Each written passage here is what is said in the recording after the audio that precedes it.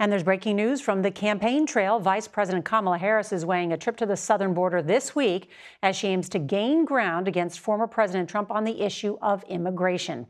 Now, this comes as Donald Trump is pitching a new tariff that could cost an iconic American company big money. With 43 days until Election Day, CBS's Huey-Burns reports tonight from Battleground, Pennsylvania. With just 6 weeks to go until Election Day, new CBS News polling shows Vice President Kamala Harris holds a slight edge over former President Donald Trump across the battleground states, helped in part by a slight improvement in voters' views on the economy.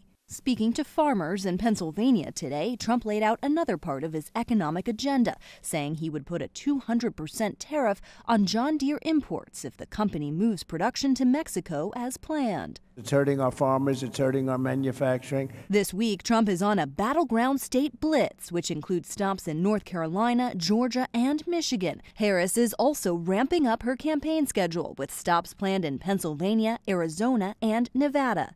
While campaigning in North Carolina over the weekend, Trump made no mention of embattled Republican candidate for governor Mark Robinson, who allegedly made racist remarks years ago on a porn site and who Trump once called MLK on steroids. Top members of Robinson's campaign resigned over the weekend, and the Republican Governors Association announced it will no longer fund advertising in the state. Robinson has denied the reports. We have full confidence that we can go on. What won't go on? Another debate among the candidates for president. Let's have another debate. There's more to talk about. But this weekend, Trump said no. She's done one debate, I've done two.